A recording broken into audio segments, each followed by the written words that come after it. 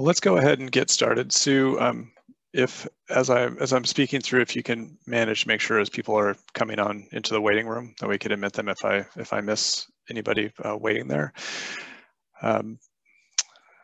But otherwise, thank you all for joining in for this lunch session. My name is Alex Dupy. I'm with MIG. We're the consultant team that's leading this project to assist Matt Edmonds and Jordan and Karen with looking at the State Street corridor in ways to actually kind of think about how we, kind of leverage a lot of the work that's happened in the past, which we're going to step through today, but also I think specifically today to really be able to gather input on what you think are the most important elements within the State Street Corridor Framework Plan. Before I do introductions, or let people do introductions, I just want to give you kind of a sense of what the best way to do a Zoom meeting of this size, if you haven't done one of these before. There are a lot of people on the call right now. We have about 30 or so, which I expect we'll have more join in as we step through it. We want to make sure that there is room for everybody to speak if you want to speak during this meeting, and we're doing that in a variety of ways. The first element is that I've gone ahead and muted everybody in the beginning, just because there's rustling in the background, there's kids, there's dogs, there's cats, kind of we're in our kind of private spaces, and there's a lot of things going on around us, and we want to make sure that everybody has access, but also that everybody can see and hear the presentation. As you have questions, there's a couple ways that you can provide input. The first is to use the chat. So if you look at the bottom of your Zoom controls, there should be a chat feature that just says chat with a little box. And Sue Garner, who's with MIG, is going to be managing that chat. She just posted, so everybody welcome.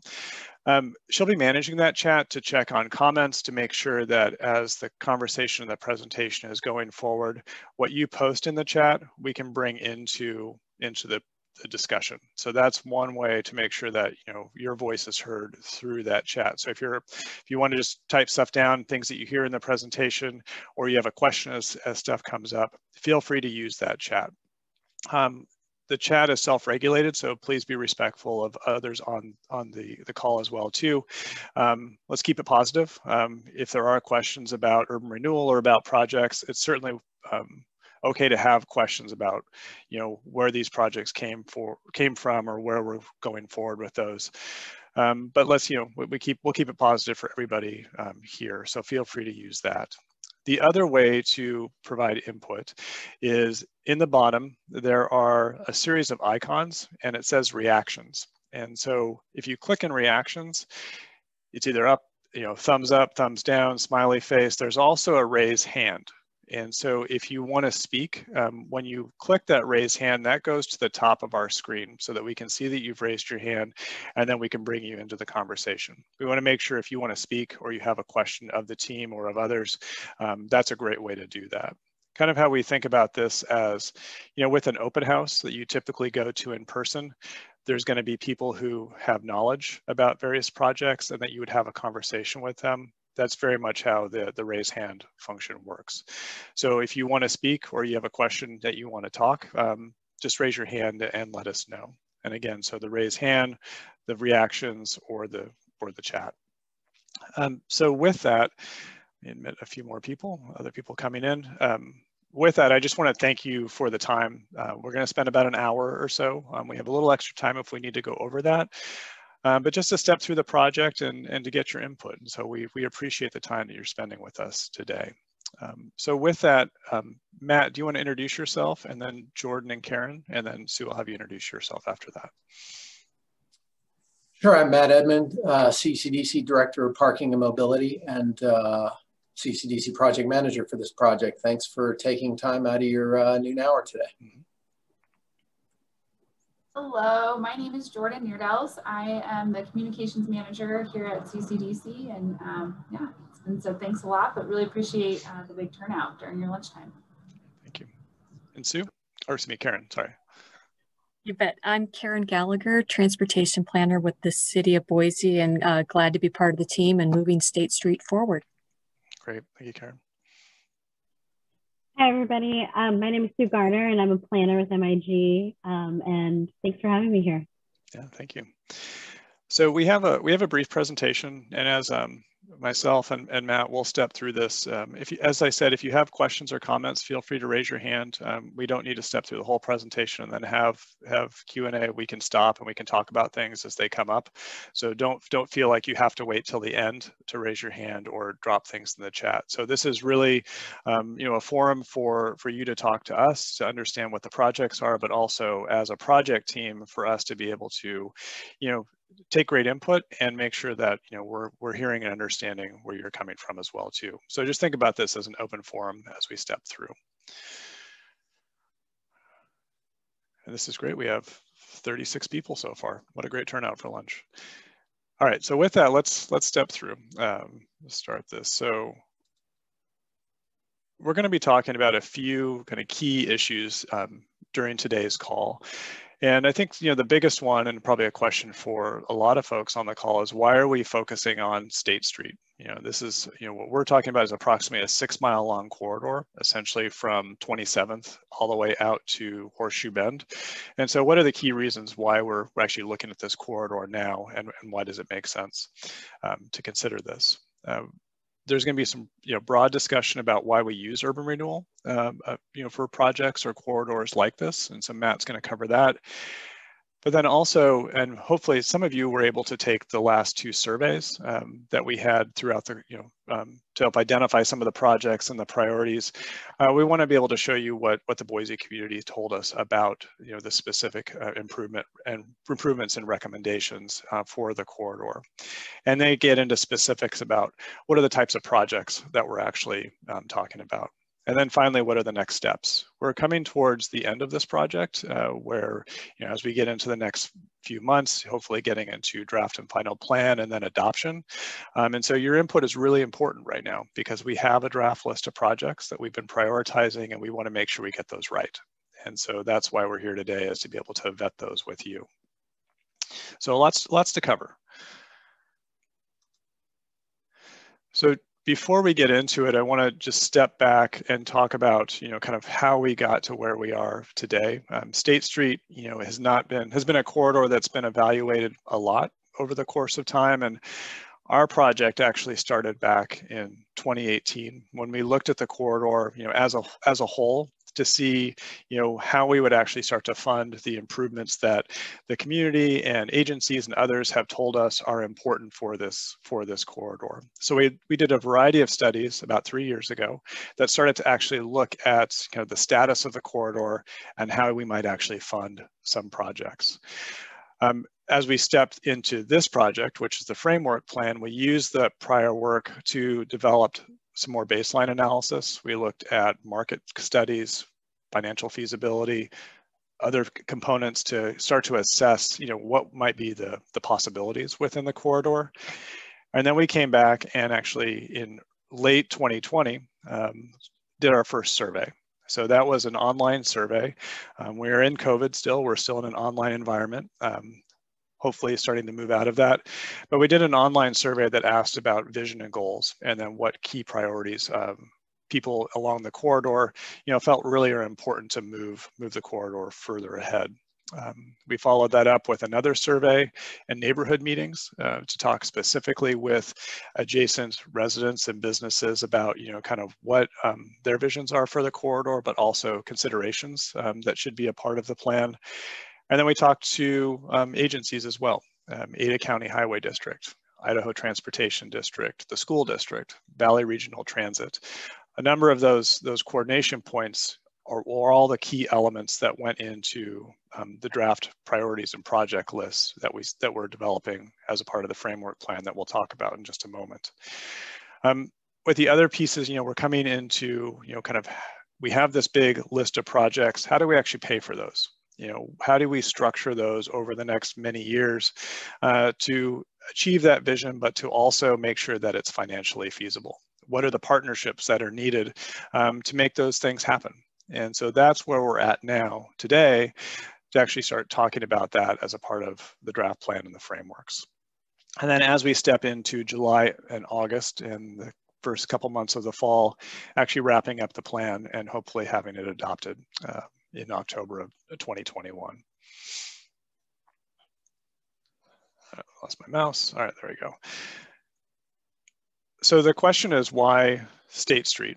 And so I'm going to turn it over to Matt to start talking about that. And then also we are going to do something kind of fun. So Matt, while you're kicking it off, I will kick off the poll. Oh, you're on mute.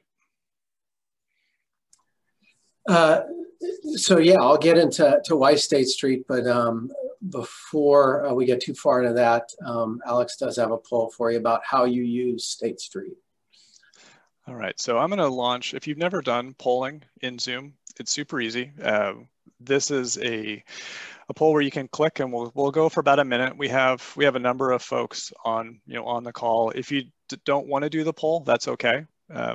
We'll stop it after about a minute. If you do want to do it, this helps us kind of get more information, understand where you're coming from, and the specific experiences you have. And we'll have a few throughout this presentation, but we thought it would be good just to launch this one first. So I'm going to go ahead and launch it, and then we'll share the results at the end.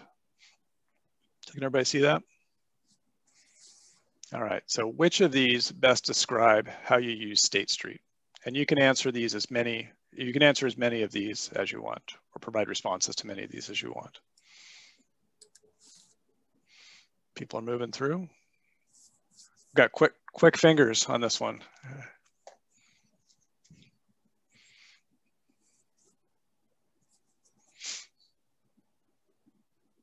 All right, we have just a few more.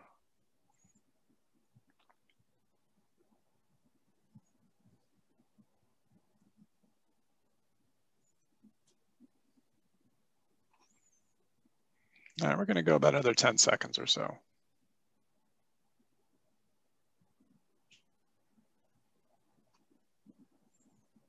All right, I'm going to close the polling. All right, I'm going to share the results. All right, can everybody see that? All right, so we have within the audience, most people drive through this area, which, to be honest, that's how most people get through the corridor. So that's not surprising, but definitely an experience that you have as a part of that. But also a number of people in the audience actually live near State Street. And so that's another, kind of key kind of input is, what do you experience as a bicyclist, as a pedestrian, living near a major corridor? What are those types of things? And when we get into projects, maybe think about that within context of, are there ways, or are there projects that actually can make your travel environment better? And so the reason why we do these polls is just to get a sense of where people are going or where they're coming from. We have folks who take the bus, which is great. We actually have about 30% of the people who walk or ride on the corridor. And so I'm curious, and maybe the chat is a good place to do this. Tell us what your experience is walking or riding your bike on the corridor. So maybe drop that in the chat if you want, and then we can bring that in and talk about that as we get into projects. All right, so with that, I'm gonna stop that. And then Matt, give it back to you. Thanks, Alex. Yeah. And you want to go to the next slide? Oh, yeah, thank you. So we get a question mark. So State Street, it's the only regional corridor north of the Boise River between downtown Boise and parts west. And going back to, around about statehood and the days of the old interurban railway, saw a lot of development along it. And as such, it can't really be feasibly widened to accommodate an all-car rush hour as the valley continues to grow. So back in the early aughts, number of public agencies, land use, transportation, and planning agencies in the valley started looking at State Street, trying to figure out what could be done there. And really the consensus was to try to push some of that travel demand to other mode shares, primarily transit. And Alex, can you be next slide, please? So here's what the study area looks like. We worked with the city on this back in 2018 to develop the boundaries. Basically goes from 27th Street out to Horseshoe Bend. It's 575 acres, give or take. That does include all the rights of way there. It's completely within the city limits because urban renewal per state law, it's the simplest way to do it is to keep it within city limits. But we do want to help implement this vision for State Street as a transit-oriented corridor to the greatest extent within the city. So next slide, Alex. And so why State Street? Really, you can see some documents here, the State Street Traffic and Transit and Traffic Operational Plan done back in 2011, as well as Blueprint Boise, which is the comprehensive plan for the city of Boise. The State Street Corridor TOD plan done a couple of years ago and adopted into Blueprint Boise by reference back in 2020, as well as the Transportation Action Plan, which identifies State Street as one of 3 corridors to have a first-in-class transit. So really the purpose of this is to help implement these plans, to make the corridor more walkable, to improve the infrastructure along the corridor, to really increase the housing supply and diversify development types. And one of the things we heard a lot in the last few months was the need for affordable housing and mixed income housing. Foster that transit-oriented development that's oriented to, supportive of, and supported by improved transit along the corridor. And then again, implement these previous planning efforts. Matt, there was a question within the chat. What about the south side of the corridor that's within Garden City? Is there any coordination being done? That's a great question. So this plan, the State Street Corridor building connections, you see it's on the, Nope, oh, back, is that okay, or no? Oh yeah, sure. So you can see Garden City. We did have discussions with Garden City, their mayor and their urban renewal board chair back when we were first looking at this process, because it is possible to do an urban renewal district that spans multiple jurisdictions. It is a little bit more cumbersome though, and we asked them if it's something they would be interested in. While they, definitely are interested in improving the corridor as a transit-oriented corridor, they did decide to take a pass on doing a joint district. So we moved forward with something that's completely within the city limits. So yeah, bad news. About half of the south side is outside of the study or outside of the potential urban renewal district. Good news is the full right-of-way width is within Boise city limits out to Horseshoe Bend. So we can do improvements on both sides. Great, thank you, Matt. And just for reference to some of the other planning, while the urban renewal study area is within the Boise city limits, projects like the State Street Transit-Oriented Development Implementation Plan, the TTOP, which is the Transit and Traffic Operations Plan, those are multi-jurisdictional. And so those do identify improvements or projects, not just within Boise, but with others. This is what we're talking about today is really how we fund that within the city of Boise. And as Matt mentioned, within the rights of way along State Street.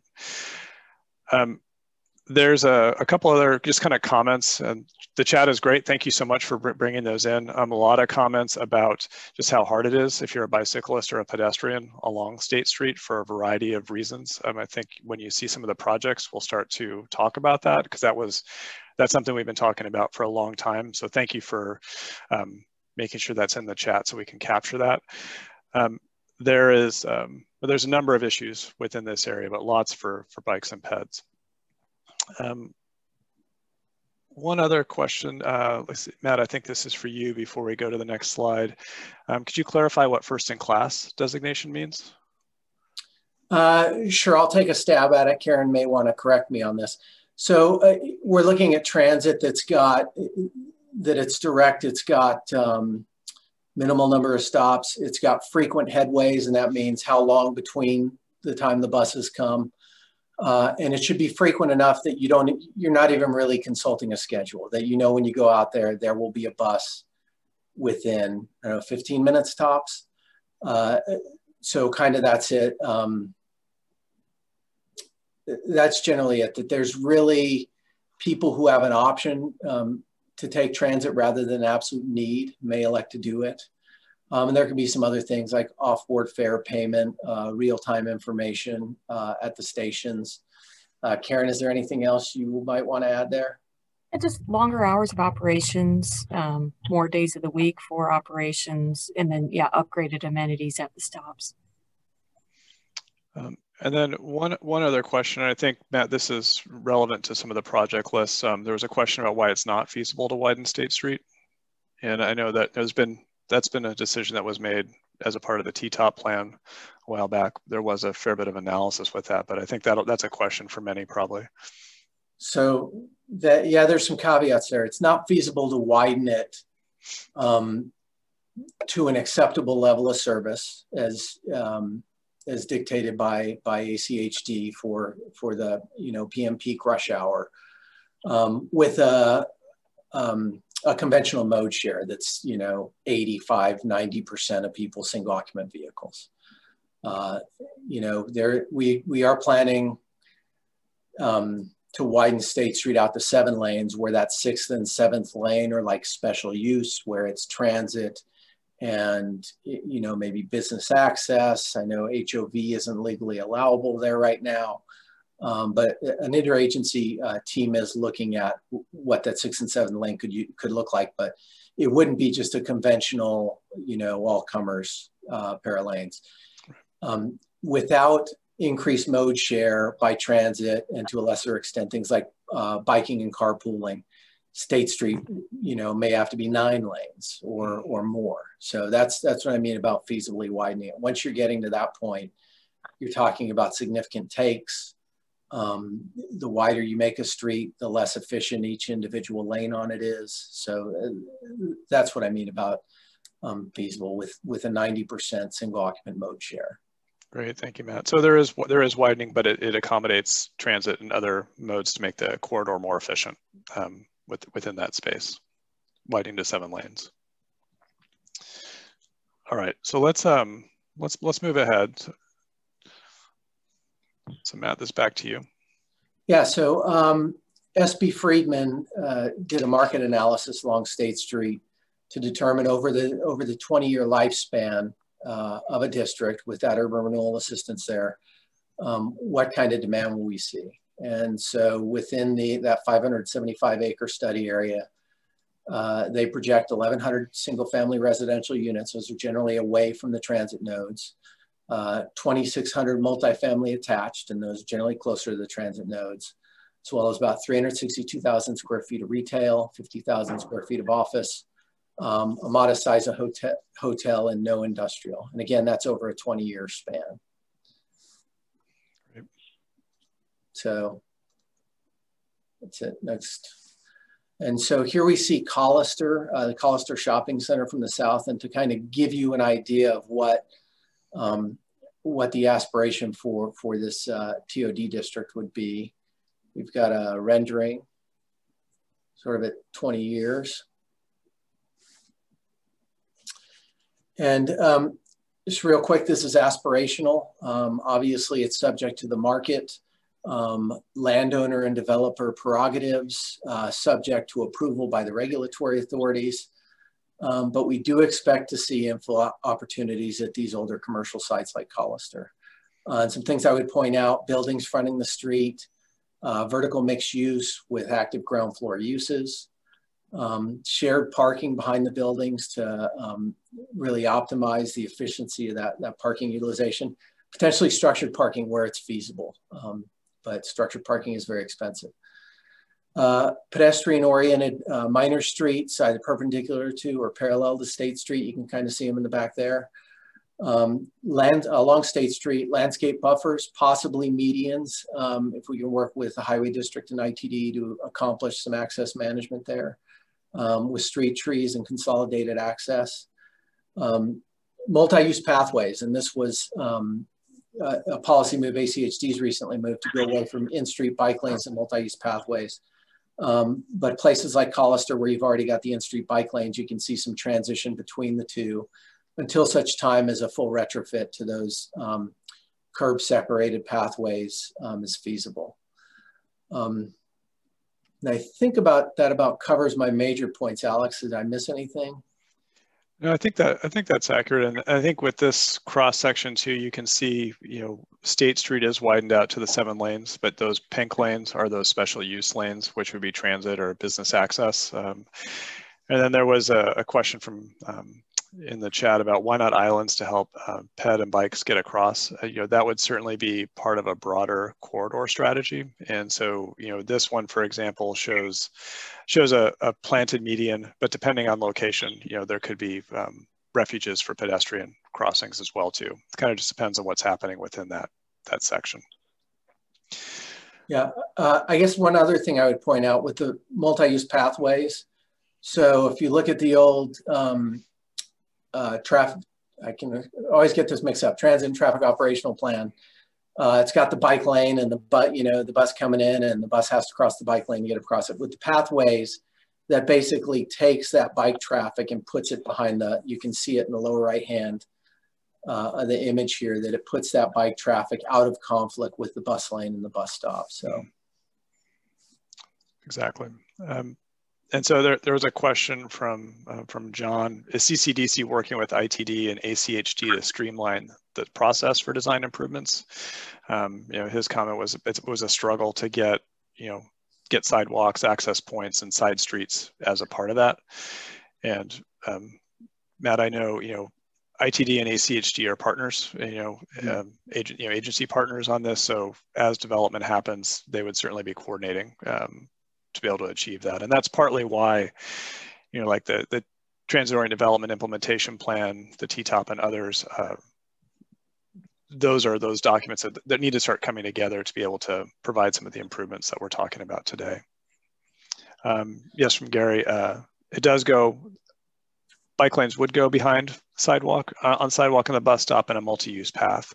And so those are generally 10 to 12 feet wide. And that actually reduces conflict between pedestrians and transit users to get on the bus, but also provides a safer environment for cyclists as well too through the corridor. All right, let's move on.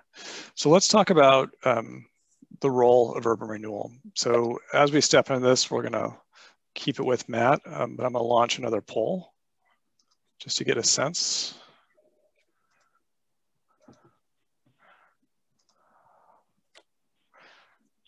All right, so you can pick one of these. So how familiar are you with urban renewal? Some of you, have you managed a district before? you may be more familiar with than others. You've never heard of it, or you've sort of heard of it, but you don't know how it works.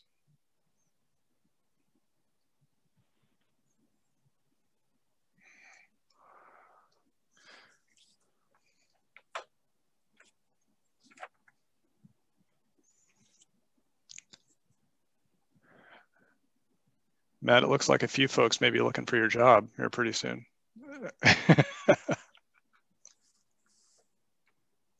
All right, just another 10 seconds or so.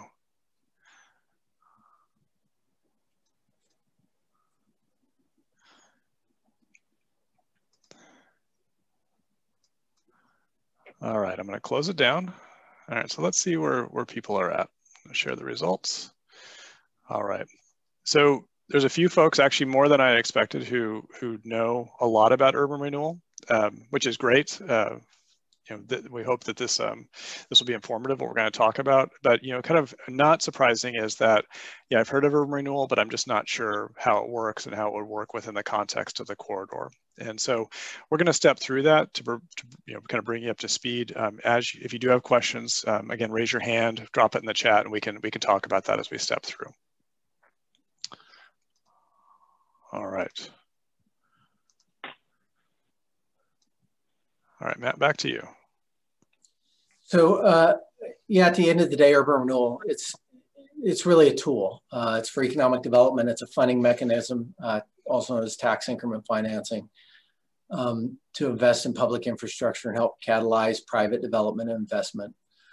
And really to raise revenue, finance economic growth and development. So it's not regulatory on either the transportation or the transit or the land uses there, but more to help finance the public improvements that foster that private development.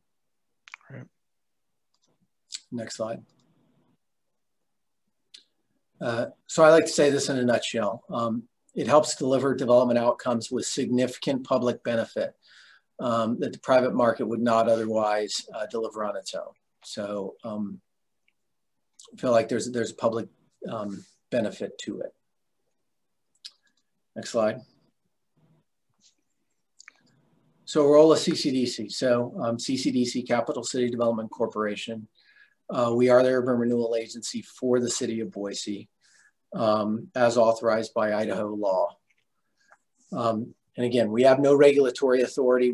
We won't dictate how State Street is configured. That's the purview of the Highway District east of Glenwood and Idaho Transportation Department west of Glenwood. The land uses are up to the city. But we seek to catalyze investment through our own projects, through our partnerships with those public agencies, as well as through developers and public-private partnerships. We work hand in hand with neighbors, local partner organizations, developers to redevelop underutilized properties and improve public places. And real quick, I'll cover how we're financed, how that tax increment financing works. Next slide. So here's a quick schematic of tax increment financing, how it works. Your assessed value is your y-axis, your time is your x-axis here. If a new State Street Urban Renewal District is formed, the county assessor will set that current value for each property within the district, and that's known as the base value. And over time, as public and private investments incur in the district, the increase in value over base is called the increment. Taxes generated by that incremental value set by the levy rates of the underlying taxing districts. Those accrue to CCDC to pay for public improvements and other revitalization efforts. So we're not a taxing district. Basically, it's the levy rates coming from the taxing districts. And there is some of that increment value that's expected from appreciation. We expect a lot more from development that we don't think would otherwise occur in the absence of urban renewal. And with that, if there's no questions, I think I'll hand it off to Alex here. Sure, thanks, Matt. So Denise, you had a comment about that concept design. Yeah, let's come back to that. And see, maybe you can remind me after we get through the projects, we can come back to some of that concept for Collister. But that's a good question. So let's move on to the next pieces. So I wanted just to kind of summarize. We've done a fair bit of public engagement throughout this project. Again, Matt's been able to meet in person with some of the neighborhood groups recently, which has been great. And typically, we'd have online and in-person events, as a part of these types of meetings. But with COVID, that's been very challenging, and it's not just in Boise or in Idaho, that's nationally. And so what we've done is we've moved more online, but we've also had a broader reach in terms of who's been providing input for State Street, which actually in a lot of ways provides more in-depth analysis.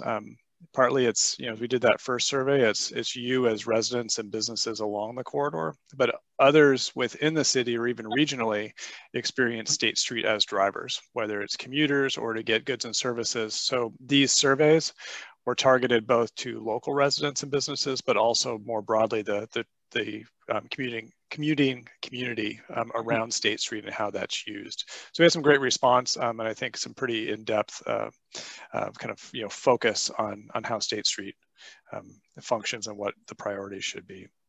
So I'm just going to step through that briefly.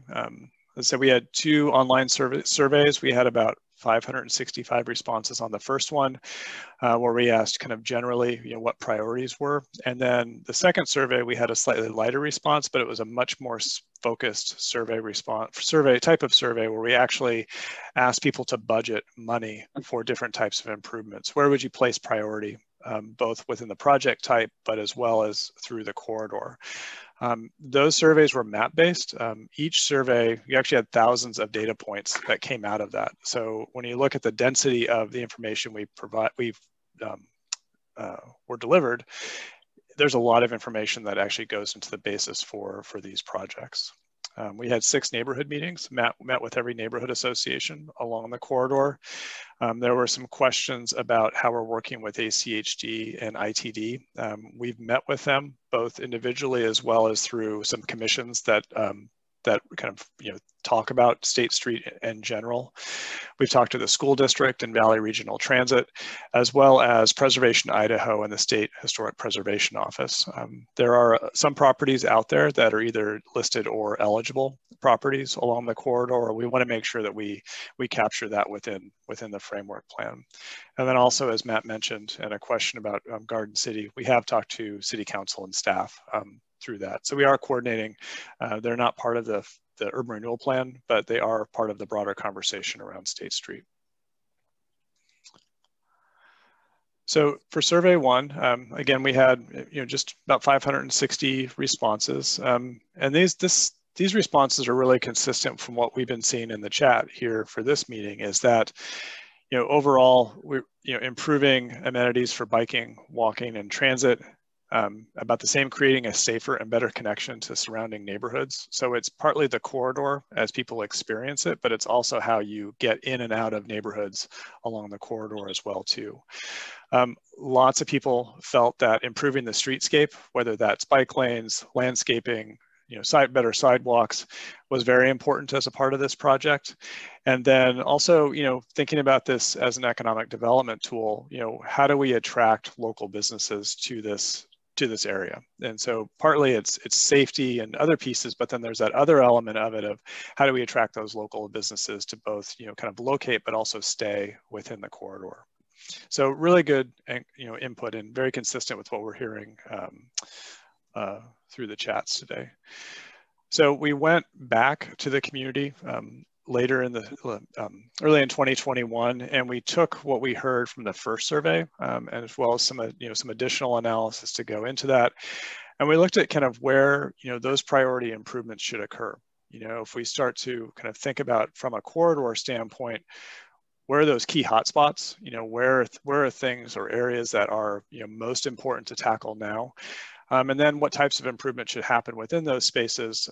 Mobility overall was by far the highest percentage of responses, where people really felt that it's about making sure that it's safe and efficient for all users. And so I think you'll see within the frameworks those pieces have come together, but not to discount, but also economic development and housing, providing affordable housing options within the area, being able to provide mixed use options is the areas either redevelopment or rehab, which we showed in that example for Collister, being able to provide that along the corridor to create those spaces that have both housing, but also have the services to support it.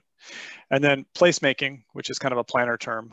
Placemaking is art, plazas, public spaces to support people who live within the corridor. And so those are kind of what makes the area special, but also unique. So how do you, if you're increasing housing or other economic development activities, where are the spaces and places that make it kind of a great place to be?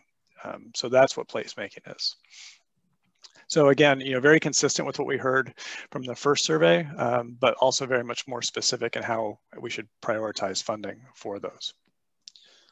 And sorry, Alex, I'm just going to jump in really quickly. Denise had a question regarding where does the CCDC get money to fund a new urban renewal district? I think that will help kind of establish or everybody understand a little bit more. I think maybe Matt would be the best person to answer that. Yeah, I'll take that. So since there's no increment value at the beginning, where does CCDC get the money to fund a new urban renewal district? So yeah, at the beginning, we look at these, a 20-year district, we basically divide it into 4 5-year quarters. And in the first quarter, it's strictly cash flow in terms of what we can pay for. We generally don't have the capability to bond until about year 6. So not a lot happens in the first quarter. The big quarter is that fourth quarter, years 16 through 20. oftentimes what we'll do is like a tax increment reimbursement. So if some developer wants to come in and do a project and it needs a certain amount of public improvements, we'll enter into an agreement with them to reimburse them some portion of that based on the tax increment that they generate. So that's a common way that we do it early on. But generally, there's not a lot of projects, certainly not a lot of big projects in that first 5 years. Great, thanks, Matt. And then there was a question, and actually, Karen, this might be a question for you, and it's sign code. So there was a question in the comments about billboards and kind of managing that. And I think maybe I'll start, then Karen, turn it over to you. This plan does not regulate land use or pieces like that. It's more about the project pieces. But Karen, from the city side, sign code and land use, that is something that the city manages. Is that fair? That is correct. With the exception of one billboard that's out there right now. Actually, there's on the whole corridor, there are some that are still within the county as well. But the ones that are in the city limit, the city does regulate the billboards and actually has a cap on the number of billboards throughout the city that it can't increase, but you can move them the location from one place to another. Hope that helps. Great, thank you, Karen. And then just one other question, then we'll move on to the next one. Matt, there's a question about how these projects happen. Is this one lump sum contract or is it a number of contracts? And so can you maybe talk about kind of how projects come to be through urban renewal? Sure, it's a number of ways. One, as I mentioned, we'll work with individual developers for, as their projects go in, determine eligible expenses, and, depending on if the project, we feel it merits the intent of the plan, so that we're getting something other than, I don't think we're going to enter an agreement with like a big box store to put a big parking lot in front of it, to pay for any of that, but something that kind of meets the intent of this, transit-oriented development. Reimburse them for some share of their expenses for public infrastructure, not for any of the private improvements of their building or any of that, but for the public infrastructure. Another is, say with the highway district, would be a cost share agreement, because the highway district is planning to widen State Street and include sidewalks and now multi-use pathways, but maybe they're putting in a 10-foot and we think a 12-foot is better. So paying them that difference for that to get that additional 2 feet, as well as those landscape buffers and the street trees. They don't do those. So it would be could be an interagency cost share. And then lastly is projects that we take on ourselves. And those are generally as the district gets more mature. And those could be things like public parks and plazas, West Side, the Cherie Buckner Webb Park that's going in now. It should wrap up this summer. Potentially doing canal pathways, acquiring land to put out for requests for proposals for kind of mixed income, affordable housing and mixed income development is another one. So those are kind of the different ways. There's certainly no one contract, and it's, toward the end of the district, it would be dozens of projects a year, dozens of different efforts. So hope that answers the question. I think so. I think, just to summarize that it isn't one contract. There's a variety of different types of projects that would happen over 20 years. Some would be partnerships with agencies, and others would be, kind of looking at how to achieve those vision pieces, which could be land acquisition or, other types of support. Yeah, I guess one other thing, Alex, I'd say is local match, because transit is obviously a big thing along this corridor. We could potentially provide Valley Regional Transit with a local match, say if they get a federal aid grant. That's what we did for Main Street Station downtown here, as well as funding some site remediation. So great, thank you, Matt. All right, so you see a question mark up on screen, so that means we're gonna launch a poll. And I forgot to mention as we started off, if you are calling in, if you're not online but you're calling in and you do have a question, click *9 on your phone and that will raise your hand there so we can see it, and then we can bring your question in. All right, so I'm gonna launch the poll real quick. All right, so we just stepped through some public engagement, kind of those results and some of the chat. So do you agree or disagree with what the public has said about State Street? And the public meaning you, either through the survey or through this meeting.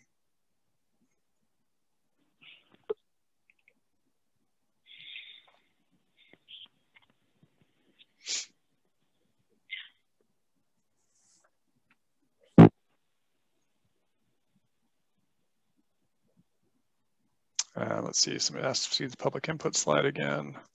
I can show you that last one. Does that work? That's the priority improvements.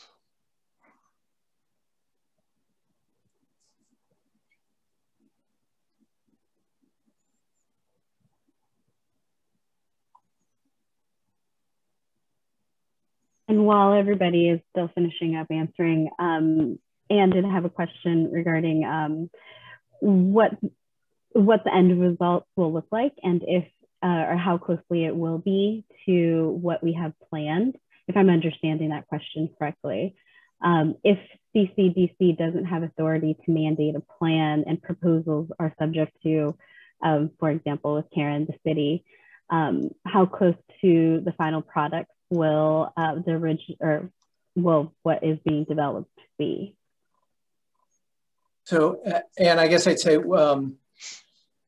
we've been working with the authorities having jurisdiction for a number of years now, most recently on that State Street TOD implementation plan. So I'm fairly confident we're not proposing anything that's at odds with their plans or regulations, although the city will likely have to do some sort of zoning overlay for State Street. The bigger thing is that the prerogatives, or at least as big, is prerogatives of developers and landowners. You know, obviously, you need willing landowners and developers to want to do these projects. We're just trying to kind of help them overcome some of those hurdles. You know, mixed use can be very difficult to finance.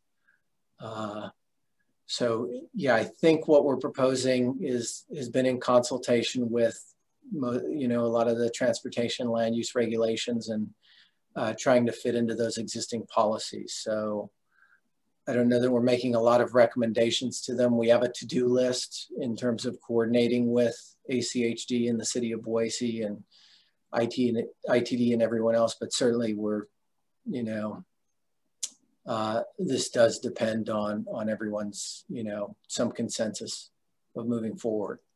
Great, thank you, Matt.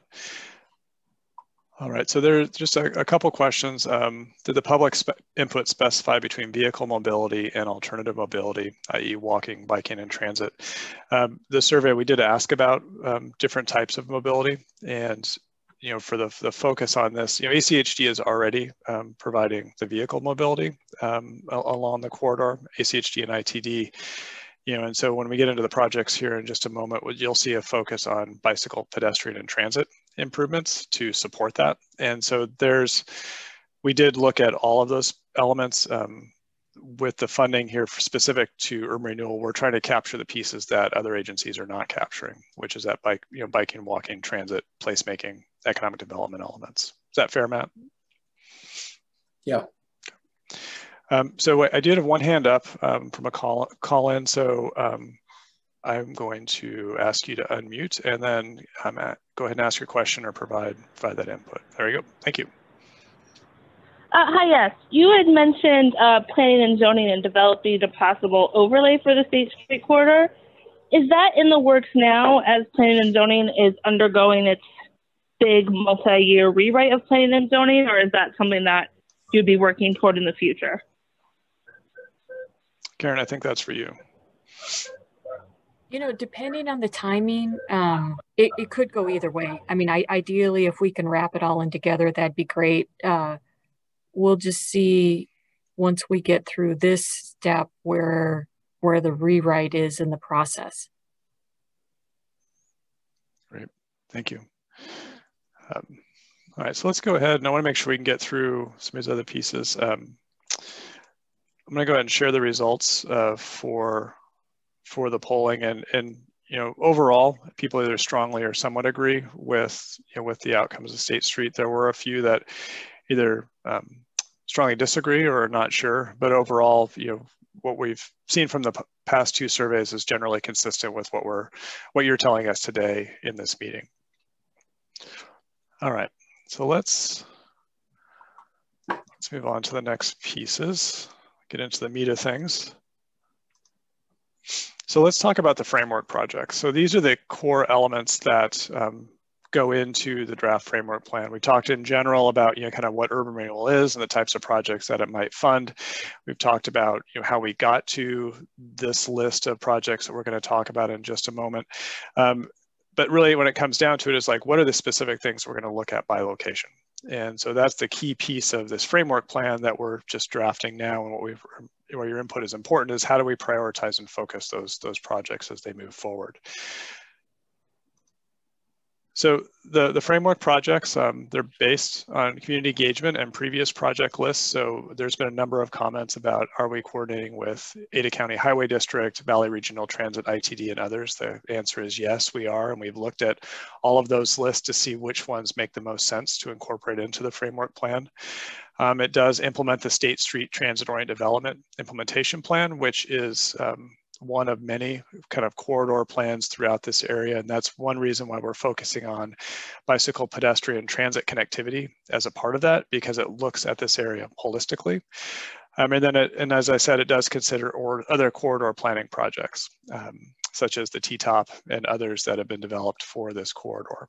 So these framework projects are certainly not the entire list of projects that are happening within the corridor. That would be a very large list. We're really focused on how do we bring benefit from what the community has told us, but also support the other things that are happening within the corridor. So there are 5 specific project types. There's mobility, which are things like transit stations, State Street multi-use path, which would be on both sides of State Street, and that's a corridor-wide system. Some local streets, potentially parking structure or structures, depending on location. There's infrastructure, which is kind of the bread and butter for a lot of urban renewal, like water, sewer, fiber optic. How do you actually support future development at the scale and type that the plans envision? But then there's also placemaking, like festival streets, which are kind of specially designed streets that engage and create more almost park space within public rights of way. But then plazas, parks, and green space as well. And then 2 others, economic developments. Matt touched briefly on land acquisition. If we are trying to provide more mixed use housing or other types of development within the corridor, actually be able to purchase property. And then special projects. Specifically for this area, it could be public art. It could also be historic preservation for some of the sites that are along the corridor. So that's a big list. But also a specific list of the types of things we're looking to do. So just some examples from mobility, there's partly its connections to transit. Within State Street, it's some of those transit stations that we've looked at in previous plans, but also, really, enhancing bicycle and pedestrian connectivity along State Street. It's tough out there right now. And so, these projects should be able to support and enhance pedestrian and bicycle safety. We want to make it safer for everybody to be able to use that corridor if you're not in a car.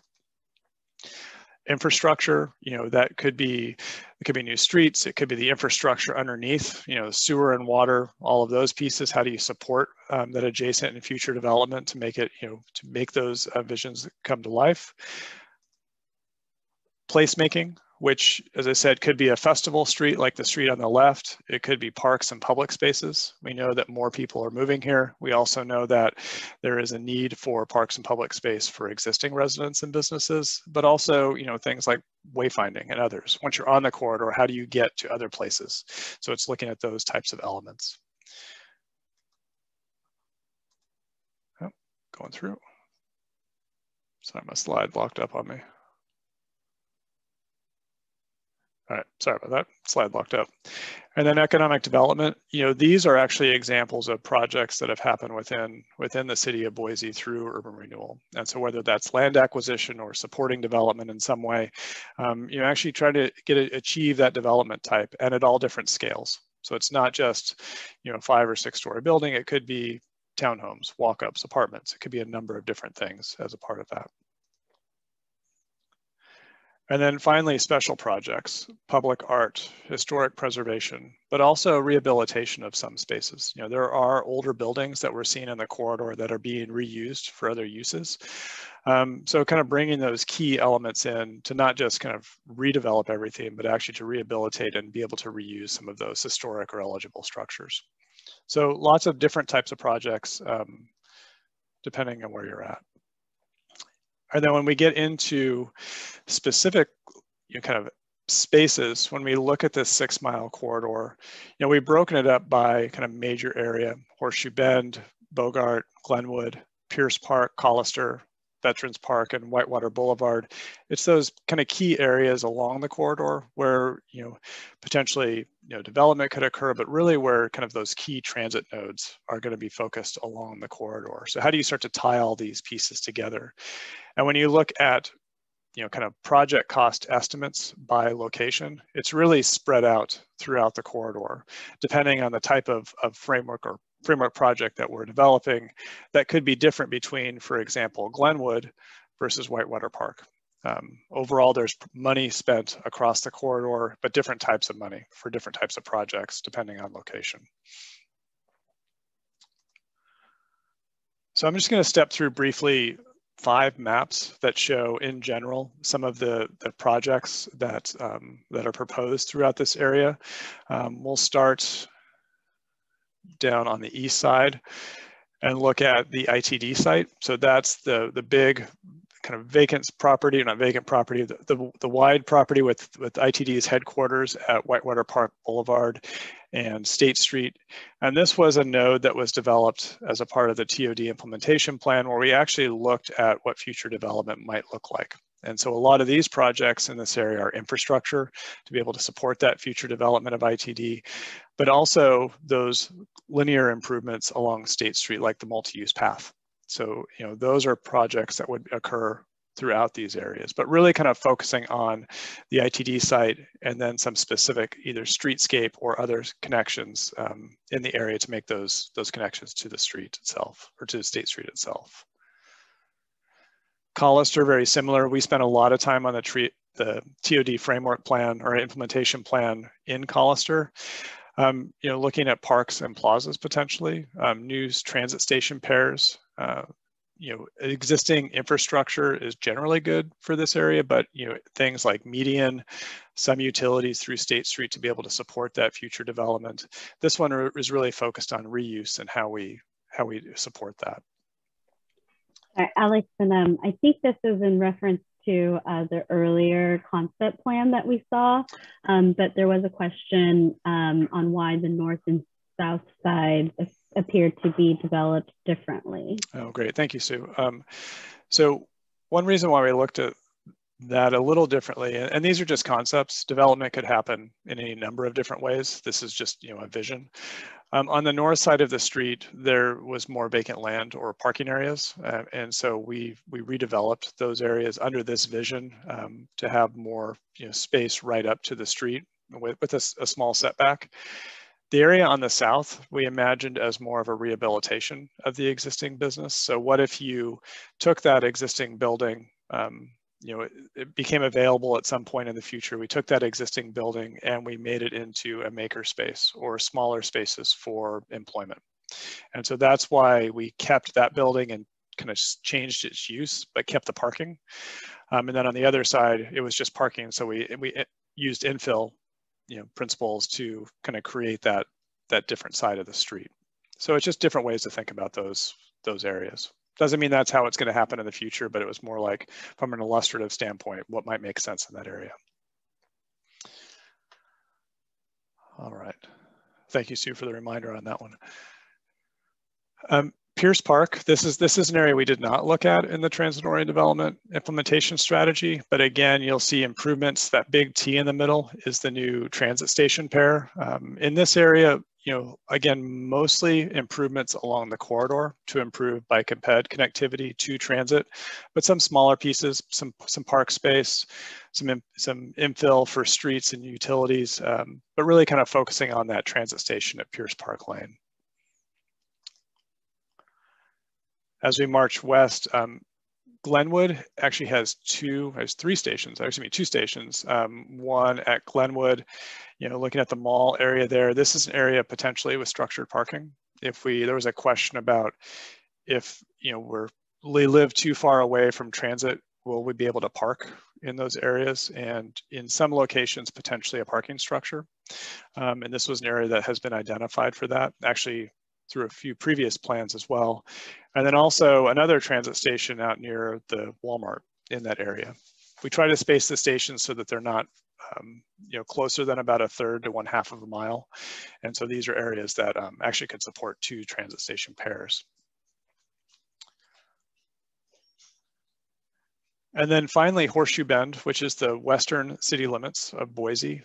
This is an area that we did a lot of work on actually for the entire intersection, but looking at it within the Boise side, how do we support future development in that area that could support transit? And so these are areas that are fairly low density development, larger parcels with not a lot of connectivity right now. And so projects in this area are really focusing on that local street connections, utilities, as well as parking, or excuse me, as well as park space and other kind of public amenities that would be needed as a part of that future development.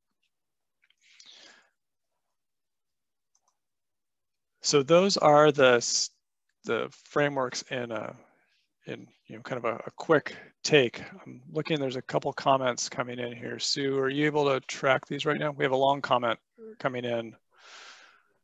Yeah, do you want to get into those right now? Maybe I'll launch the poll and then let's come back and talk to that. Okay. All right. So I'm going to launch a poll. We have one more after this. So this one is project priority. And so there are a number of projects on the maps we just talked about. And I know I went through them kind of quickly, but in general, those 5 elements that are on this survey. And so which types of projects do you think we should do first?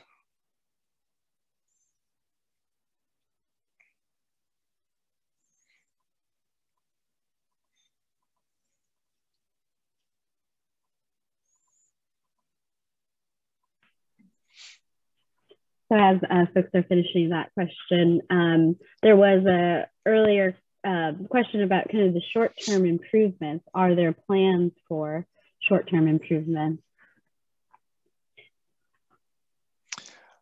I think, oh, go ahead, Matt.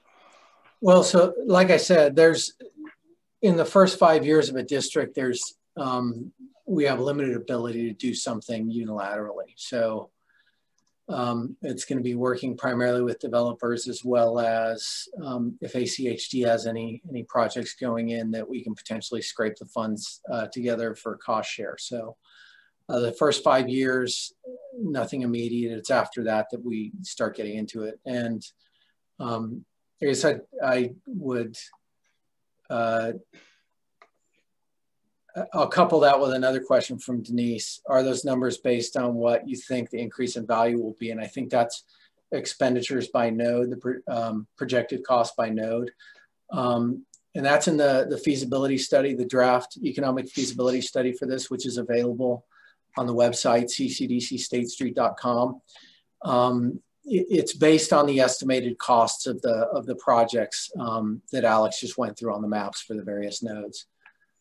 So it's about 110 million in present value costs. I think we're looking at we're forecasting about 80 million in present value revenues. So there is a shortfall there of unfunded projects, which could be funded if there's more funding available, either the district performs better, or there's more federal grant funding available, things like that. So that's what it's based on is cost estimates that were done by a local engineer here for these various kinds of improvements. And I would encourage you to go take a look at that economic feasibility study. It's got all the numbers, and it's got all these projects broken down by the 4 quarters. If we expect it to be one of those small projects done in years 1 through 5, or a bigger project done in years 6 through 15. It's got all of that in there. And again, it's our best guess. So it's not written in stone, but I think we've got pretty good estimates at where these projects would go based on what's there now, what capital improvement plans are for ACHD, and yeah, what would likely develop or redevelop first. Yeah, and Jordan, at the end of the presentation, Jordan will post the website that we have a lot of this information on, and that's a good repository of the kind of past reports, and as Matt mentioned, the feasibility study. So we'll get that out too by the end of the at the end of the presentation here, and we'll put it in the chat so you can copy it in and make sure you get there. There's a couple of questions here, and I'll leave it on this slide. The first question is, I think, concern about kind of losing some of those small local businesses within the area. Certainly, there are a lot of small local businesses that people go to for everyday services, and I think maybe Matt, I'll turn it over to you on that comment, but definitely a concern we're hearing on some of the chat. Yeah, I think I've seen some various, this concern expressed in various ways. Collister, I know there's concern over the post office potentially closing there. Concern over businesses that don't serve the neighborhoods. And while I can't commit to preserve the Thriftway home store, the tire store, the dollar store, or anything, we can tailor our participation program toward things like neighborhood serving businesses, rather than things that don't serve the neighborhood. So it's a fair point. There's nothing out there right now that would prevent whoever the landowner is from selling to some developer and having that displaced anyway. With a district there, though, we can provide incentives to get kind of more of what we want to see, where the regulatory agencies kind of fall short.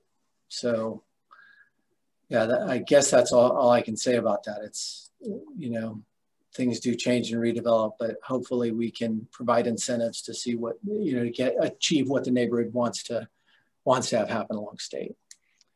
And a follow-up question to that, Matt. Katie Decker had a question: will tailoring to neighborhood serving businesses be written in the plan, or is it the discretion of the CC board? So I think that's kind of how kind of what the goals are from a project funding standpoint. If I'm understanding you correctly, this is really, the goal of this is to provide neighborhood serving businesses, specific infrastructure to support, kind of what we've heard through the public engagement, as well as, supporting those key opportunities for future housing and mixed use development through the corridor. Is that fair? Well, I guess to answer the question directly, that'd be written into our participation program. It would not be part of the plan. So it would be something that's approved by our board subsequent to the plan adoption. All right, so let's see. All right, and just one other question. What might the incentives be for that? Like, I think, if we are looking at locally serving businesses, are there incentives you could talk about? Well, with our type 2 participation agreement, that's basically where we're reimbursing them some amount of their costs for those public improvements and that public infrastructure. And there's a scorecard there, and based on how well they perform that scorecard for things like what kind of use it is, the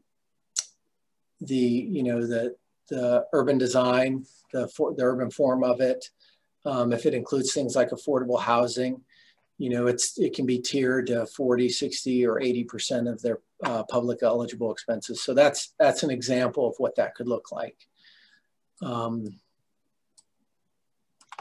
Great. I think that's great. And then I'm going to put you on the spot one more time, Matt, and then we're going to move on. Is there an opportunity for public comment on the participation agreement prior to board approval? And so, Katie, if I'm understanding your question, it's not approval of the plan, which is a public process, but on that future, like how the CCDC would actually participate in a potential project. I believe that's what the comment is, Matt. You know, there's always an opportunity to comment. Our current participation program is on our website. I guess I would say, if people are wondering, well, why isn't that just included in the plan? The way urban renewal plans work in the state of Idaho are fairly strictly prescribed by the legislature. If something's in our plan and we need to change it, we need to do a plan amendment, that resets the base year, and 20 years seems like a long time.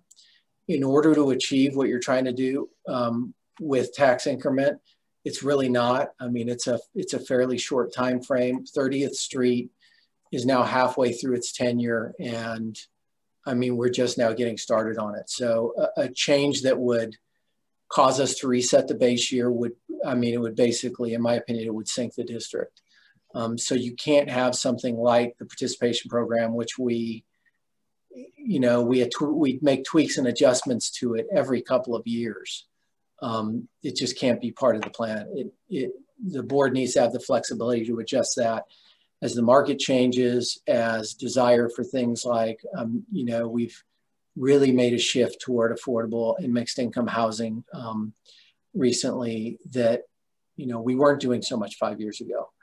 So there's a need for flexibility, and that's why that's not included in the plan. But certainly you're welcome to review it. And I imagine the program, participation program, we would have one specifically for State Street because it's different than downtown.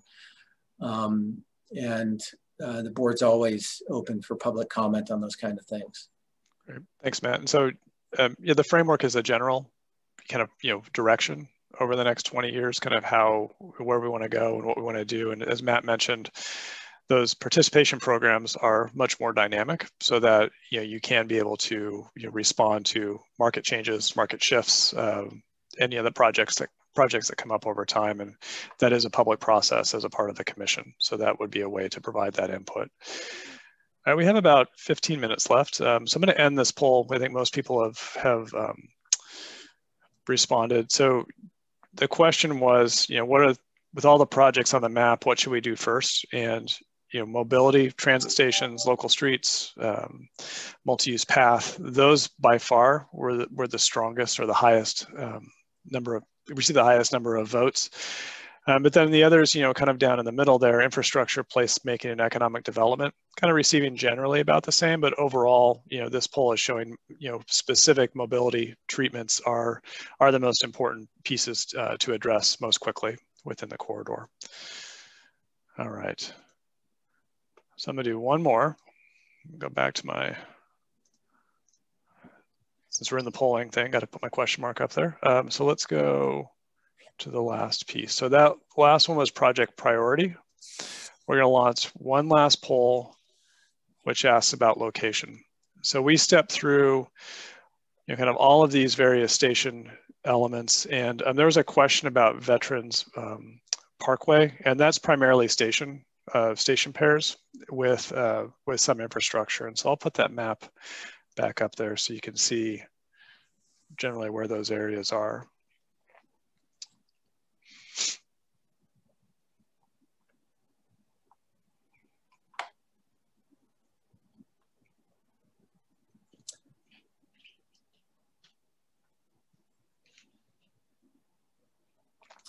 Then it looks like Denise asked a question about what I assume is the proposed interfaith sanctuary relocation to the old Salvation Army site. You know, we did not take that into consideration with the feasibility study. You know, it does take a parcel there near Collister, you know, out of consideration, but that wasn't a major piece in the feasibility study. And Yeah, I understand and appreciate the neighborhood concerns about this. I got this a number of times at the neighborhood meetings. It's not something we're involved with currently. I don't know that we'd be involved with it in the future. I mean, like I said, with the first 5 years, most of what we do is based on tax increment generation. And it would be a tax exempt parcel. So I don't know how we could help, assist with that even if we wanted to. So hope that answers your question. Great, thanks, Matt. All right, so just about another 10 seconds on the priority locations.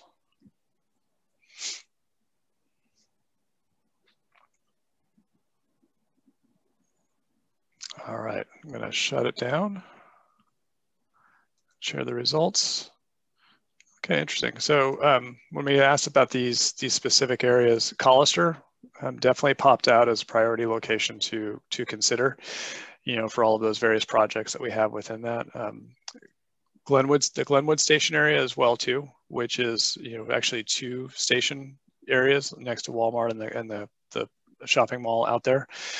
But also Whitewater Park received some votes as well too. So, I think Collister definitely the most votes, followed by Glenwood, but then Whitewater Park's right in there with Glenwood station area as well. So that's great input. Thank you for that. All right. So with that, so there's one other question, Matt, since you were on that about the property tax exemption. Mm-hmm. Can you just talk about that? Then we'll talk about next steps. Then we have a few minutes just for open questions. Sure. So if a property has an exemption from property tax, are they unable to participate in the CCDC program? Yeah, amounts available are based on taxes paid. That's with a development. If we're doing a tax increment reimbursement, there needs to be some amount of tax increment with which to reimburse for those public improvements. So they couldn't participate in one of those. But there are other ways. Some examples like City Hall, we helped to pay for some of the plaza and the streetscapes around it when it was being renovated. That was with a district that was fairly mature.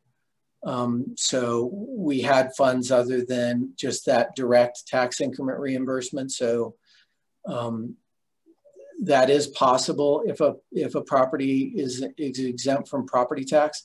There would have to be some public benefit to it though. So maybe it's, I don't know, maybe it's a city-owned property that they want to do a park on and we help to improve that. That's a potential option. So I would say it doesn't exclude them from being able to participate with some form of urban renewal improvements. It would just be dependent on the public benefit and the resources available, which probably will be extremely limited in the first 5 years. Great, thanks, Matt. All right, so let's talk about next steps here real quick. And then, Matt, I'm gonna turn it back over to you for this, talk about where we're at. So yeah, we have open house number 3 that you're currently at. And following this, we'll have about a 2-week comment session, and you can make comments all the way through. But they're of most use in the next 2 weeks for us to take them into consideration and finalizing these documents in July. So that's a draft plan narrative, the feasibility study, and these frameworks, which also have a narrative portion with them. We'll have a work session with our board in July to give them a preliminary comment, recap of these comments as well as the draft plans, and then we'll get them revised for the board to consider at their August 9 meeting. They'll consider the plan for adoption by resolution at that time. Should they give it a thumbs up, we will then transmit it to the city of Boise as well as the other 6, I believe, taxing districts the end of that month. Planning and zoning has to make a finding of conformity. We would like for them to get that done at one of their September meetings. It's a finding of conformity with the comp plan. Then they would send that recommendation to the city council, which would consider the urban renewal plan at a public hearing, preferably in October. And then following that, if they approve it, there would need to be the calendar readings. And then the plan would be transmitted again, the final plan ordinance to the taxing districts, recorded at the county, and the ordinance published. And then it would be established in the calendar year 2021. Great, thank you, Matt. And so just, in terms of this, this process, we have another open house this evening. So it's going to be the exact same format and presentation as what we just stepped through. So we'll continue to take input from this meeting as well as the next one.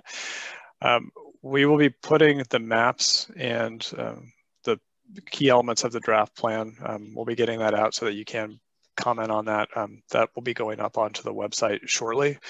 We're working on developing that right now. And then we'll also be posting the videos as well as a way to comment on some of these things coming out too. So that's a great way to, in addition to attending this meeting, which will be recorded and summarize, particularly the chats as well as the discussion, we'll be able to take that back and be able to make modifications and update prior to the next steps for this process. And Jordan, thank you for posting that. So if you are looking for the website for any of the additional existing information, ccdcstatestreet.com is the website. You can click on the chat. It'll take you right to the website right now, or you can just cut and paste and review it at your leisure.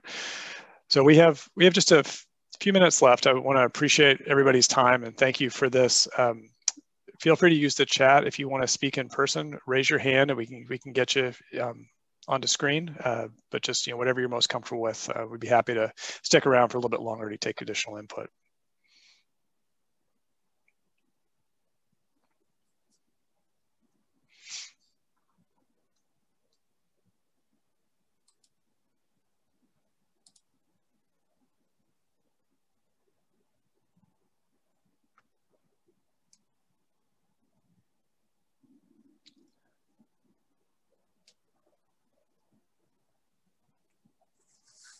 All right. Well, with that, this has been great. So I just want to thank everybody for spending their lunchtime with us. I know it's kind of tough to be on Zoom more, so we do appreciate your time for calling in or clicking in, whatever makes whatever's easiest for you.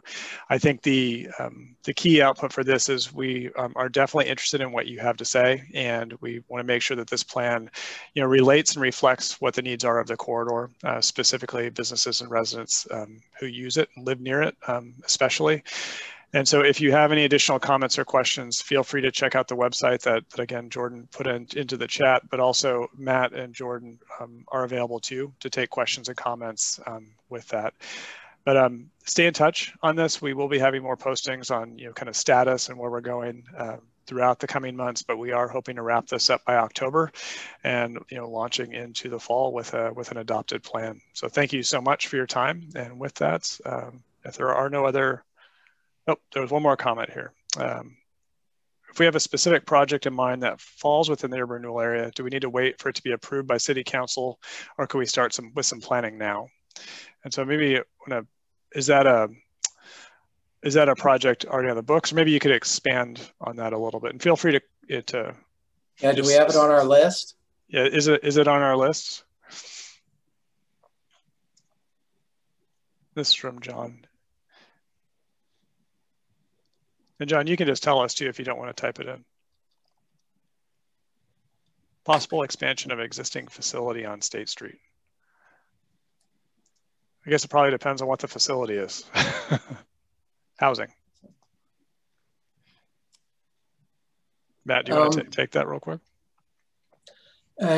Yeah, so we do have funds programmed. They're a few years out should this get adopted to, acquire land and put it out for, some mixed use, mixed income housing. So yeah, I don't know how planning that would go. I think everyone's very interested in getting more housing built. So. Well, it sounds like, Matt, maybe we have our first project if it's adopted and the timing. All right. Well, with that, I want to thank everybody from their time. Stay cool. The heat is going to get worse for a little bit. Drink a lot of water, and yeah, thank you so much for the time, and stay in touch. Thank you. All right.